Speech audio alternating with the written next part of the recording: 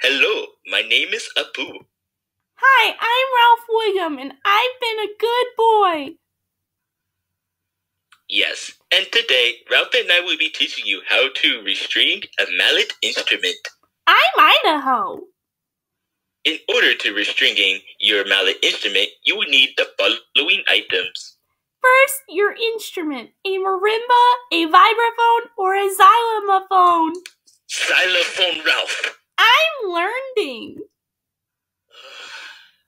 You will also need bar mounting cord, which will hold up the keys and prevent clinking, like this noise. And you'll need a lighter. And you'll need scissors. My parents won't let me use scissors. First, how do you know when to restring? You restring when your cord breaks or when the cord has the white stuff. If you see any of the white string, that is a very common sign for needing to restring your instrument. The first step to restring is to cut the cord that you're about to replace. Yes, and yank it out from the bars of the instrument. Don't forget to remove all strings so there's no bad stuff. Make sure the keys are laying on the right resonators, so no cord holding them up.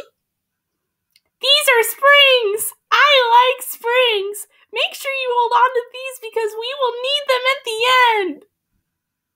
The springs are used for connecting the ends of the cord together and to prevent any part of the cord dragging down. You then want to take the new cord, wrap it roughly around your keys, and cut the perfect amount. Make sure your cord length is not too big or not too small. Yeah, what the tall man said. Then take your lighter and light both ends of the cord. It tastes like burning. We light the ends so that way we can fit the cord through the holes of the keys easier.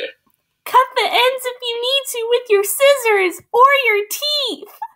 No, Ralph, do not use your teeth. But yes, using scissors is the best way to sharpen the end of your string.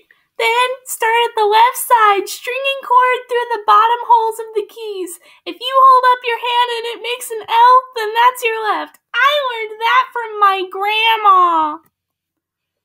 Ah, yes, very good, Ralph. Now be sure to align the keys so have each hole near each other, which allows you to pull through the bars easier than ever. Once you get to the end, wrap the cord around the two pegs at the end. They have an indent in them to fit the cord in. Then, guess what? You pull the cord through the holes on the top. So simple, so easy. I like pulling the cord through the holes because it makes me feel strong. Once you get back to the left side of your instrument, you pull both ends tightly to the end. This will hold the bars up as strong as humanly possible. Humanly, Ralph, humanly. Now, remember those springs we talked about earlier? Pull them out since the next step is to connect the cord together. Yay, springs! Drag the springs as much as possible, then knot both ends separately. Then connect the springs together.